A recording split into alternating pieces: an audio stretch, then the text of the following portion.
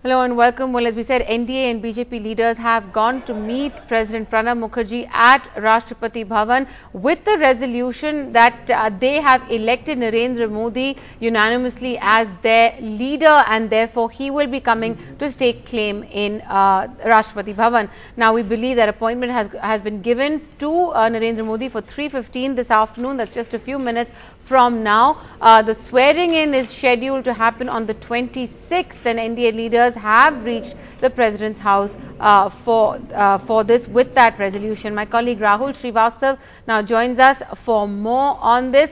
Rahul, we're seeing images of many of these NDA leaders.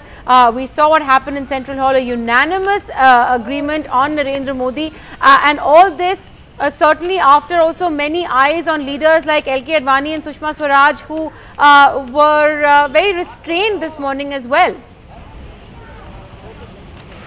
Maya, but first, the kind of what the ceremony inside the Central Hall. I have never seen the Central Hall so full of the BJP leaders in terms of BJP members of Parliament. It's the best ever performance in the history of the BJP as far as the Lok Sabha is concerned, election is concerned, that the BJP on its own has a majority on the floor of the House. And that is what eventually led to certain celebratory scenes inside the Central Hall as Narendra Modi was declared as the leader of the BJP Parliamentary Party, and also certain extremely emotive moments. Narendra Modi twice during his speech choked, and with he had to have a glass of water to get over that moment. Also LK Advani went through certain very emotional moments.